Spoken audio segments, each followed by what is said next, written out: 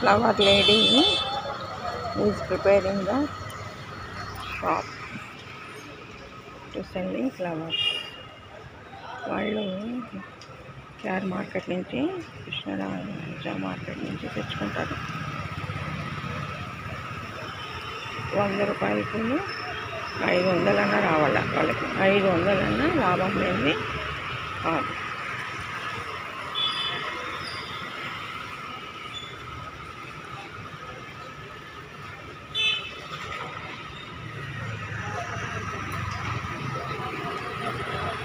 కృష్ణరా తులసాకు అన్నీ దొరుకుతాయి అక్కడ. అన్నీ పెద్ద పెద్ద అట్లా కుచ్చులు అమ్మేస్తారు. 100 రూపాయలు 200 అట్లా ఇచ్చేస్తారు అన్నీ. వీళ్ళు ఇక్కడ 100 రూపాయలకి అట్లా తెచ్చుకునేది దాన్ని ఒక ఎంత మనుషులు బట్టి రేట్లు పెట్టేస్తారు అన్నమాట. వాళ్ళు బస్ ఛార్జీలు రోజంతా నిలబడుకునేది అవంతా రావాలి కదా. వాళ్ళ ఫుడ్ వాళ్ళ ఇంట్లో మిగలబెట్టడం అన్నీ. ఒక షాప్ పెడితే మెడికల్ షాప్ పెట్టినాడు. మెడికల్ షాప్ బాడు కట్టాలా, ఇంటి బాడుగా 20,000 ఎంతో కట్టాలా, మళ్ళా ఇంట్లో తినాలా, మళ్ళీ కొడుకుని స్కూల్ పంపించాలా, మళ్ళీ ఏం చేయాలా, మిగలబెట్టాలా, కొంచెం సేవింగ్స్ కూడా పెట్టుకోవాలా సేఫ్ సైడ్. అంత లాభం వస్తుంది ఒక్కొక్క షాప్లో ఒక్కొక్కరికి. అంటే అప్పుడు అసలు రేట్ ఎంత ఉంటుంది? కూరగాయలు కానీ, పూలు కానీ, మెడికల్ షాపులు కానీ, ప్రొవిజన్స్ మరి ఇంత లాభాలు వాళ్ళు తింటాంటారు కదా. అదే మనం డైరెక్ట్గా వాళ్ళు ఫార్మ్స్ నుంచి మనకు వచ్చేస్తే మళ్ళీ షాపులు ఏమి ఉండవు కదా. మళ్ళీ వీళ్ళు ఎట్లా బతికేది? బతుకుతారు ఎట్లా?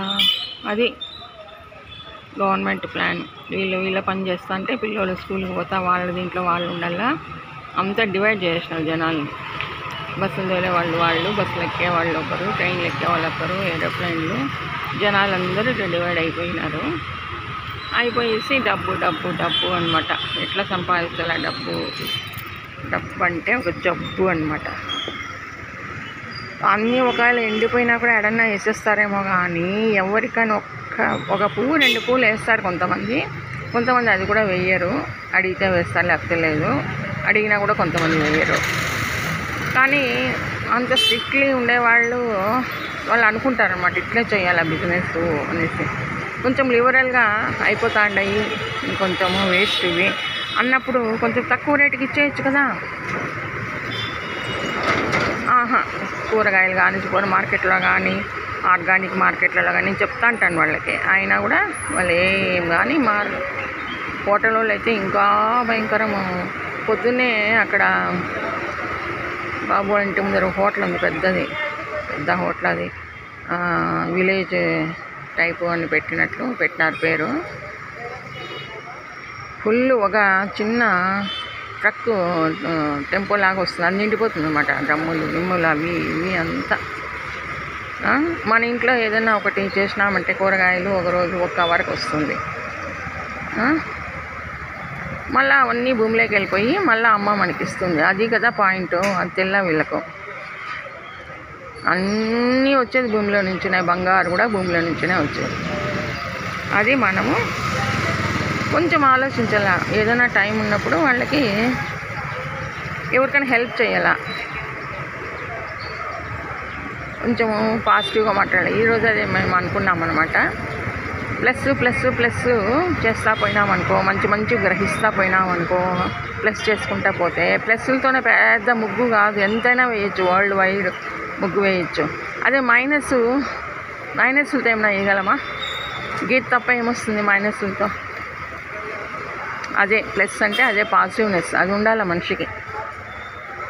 అది పెంపొందించుకోవాలా. అదే life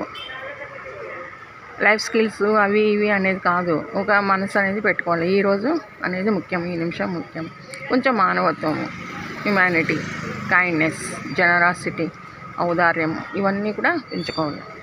this is the life. అట్లా ఏమీ లేకుండా డబ్బే కూడబెట్టేలా బీరువాలు వేసేసుకోవాలి. ఒక్కొక్క రూపాయి ఎత్తుకొని పోతే 100 రూపాయలు అవుతుంది. కరెక్టే అది.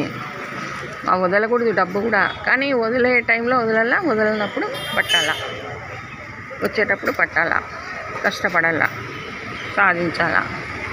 మన పెద్దోళ్ళు మంచి సినిమాలు హీరోలు, మన ఒక ఆయన కొరియా ఆయన దండికి సంపాదించేసి కోట్లు, పెద్ద పెద్ద దాన్ని ఏమంటారు, హాల్ లాగా ఉందన్నమాట. అది పెద్దది షెడ్, పెద్ద దాంట్లో కూర్చోన్నాడు. చెమటలు పడుతున్నాడు ఆయన కూర్చొని ఉండేకే చెమటలు. వేరే వాళ్ళంతా పంచుతున్నారు, వచ్చిన వాళ్ళందరికీ లక్షలు లక్షలు ఇస్తున్నారు కట్టలు.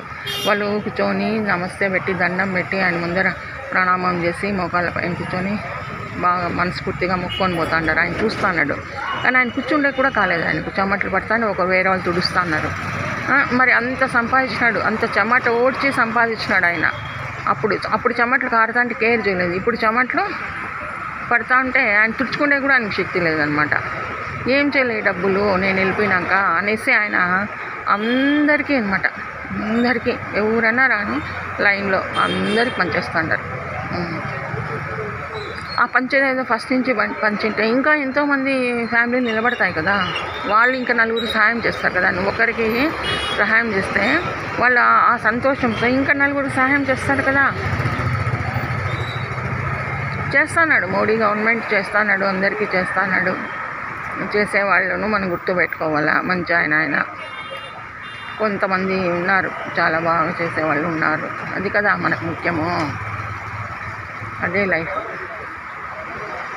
బర్డ్స్ అయినా అంతే కదా, రెండే ఉంటాయి, జంటగా ఉంటాయి, గ్రూప్గా పరిగెత్తాయి, గ్రూప్గా తిరుగుతాయి. కాకులు అయితే ఒకటేమని చూస్తే అన్నిటి కాకు అని పిలుస్తాయని మన పాఠాలు కూడా చదువుకున్నాం, చూసినాం కూడా. అట్లా ఉండాల జీవితం అంటే. ఊరికేనే ఏందో ఏమంత చెప్పినా చాలదు, ఏం చేస్తాం. చేసేవాళ్ళు మంచోళ్ళు, పుణ్యాత్ములు, ధర్మాత్ములు, మంచి బుద్ధి దేవుడు పుట్టిస్తాడు. అట్లా పూర్వ జన్మ కర్మం అంటుంది. పాపాలే చేయాలనుకుంటే ఇంకేం చేయలేము, పుణ్యము అనుకుంటే పుణ్యమే. దానికి ఒక ఎడారిలో ఒక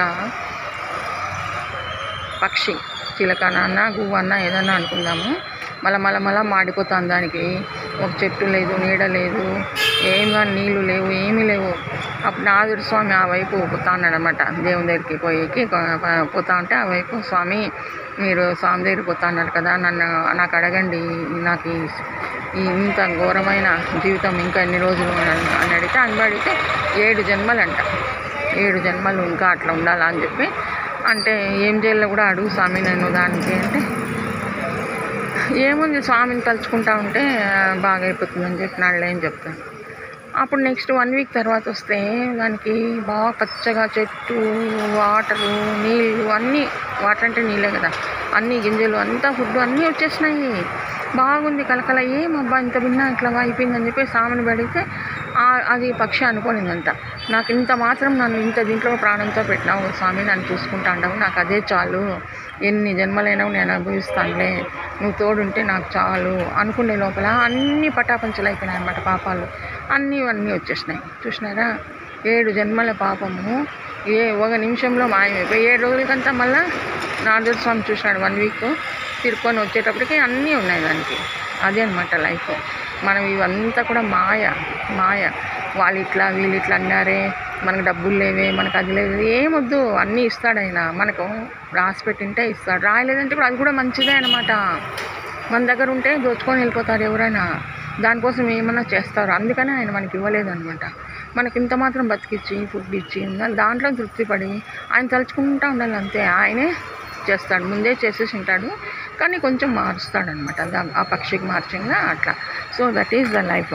ఇక్కడ పూరు రిచ్ అని ఏం లేదు, బీద షావుకార్ అని ఏం లేదు, బుద్ధి అనమాట. మన బుద్ధి కొద్దే సుఖం అనమాట.